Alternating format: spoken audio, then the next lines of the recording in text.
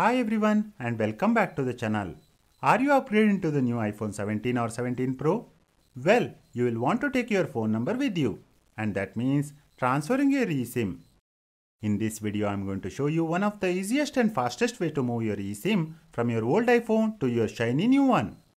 Now, as an example, this is my iPhone 15 Pro, and right now I am actually using a geophysical SIM card in it. It doesn't matter if you have a physical SIM or existing eSIM. This method works great for converting and transferring everything in one go.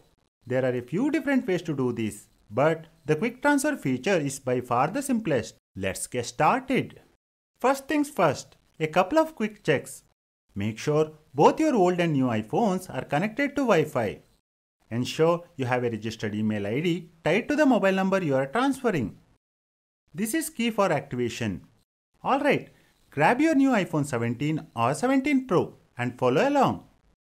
Go to Settings. Tap on Mobile Service or Cellular. Tap Set up Mobile Service.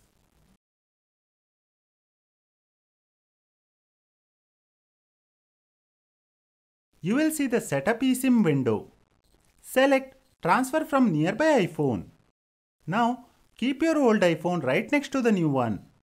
A pop-up will appear on your old phone saying Transfer phone number. Go ahead and tap Continue.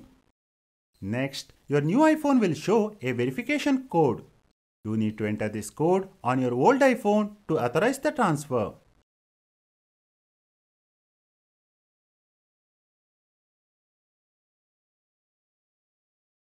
The new iPhone will now display the available number to transfer. Confirm the number and select it. Then tap Transfer Number.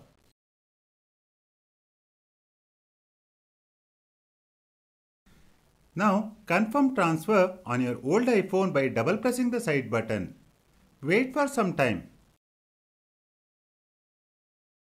Your new iPhone will show activating eSIM. Tap Done. eSIM transfer is complete. Now we need to activate mobile plan on this new iPhone. So tap Set up Mobile Service. Next, tap Set up eSIM.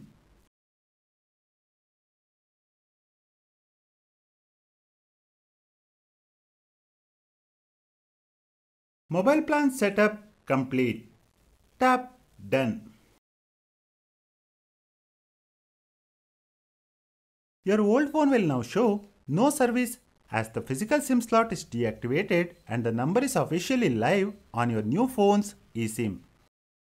That's it. You have successfully transferred your number and activated your eSIM on your brand new iPhone. If you found this video informative, please give it a thumbs up and subscribe to the channel for more quick tech tips and tricks videos. Thanks for watching.